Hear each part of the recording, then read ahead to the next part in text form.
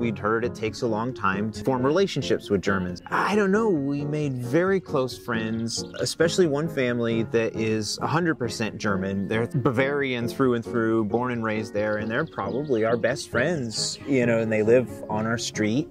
And our kids play together all the time, so I think that plays a role, you know, the kid connection.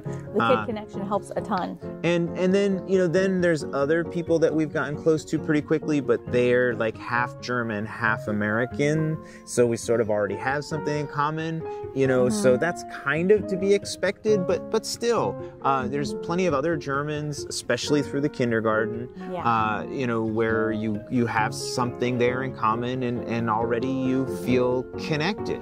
But that's something that we've heard from a lot of people, is that kindergarten is where you set your relationship for life almost. That kids that are in your group, you're going to be all the way through a Grundschule with them.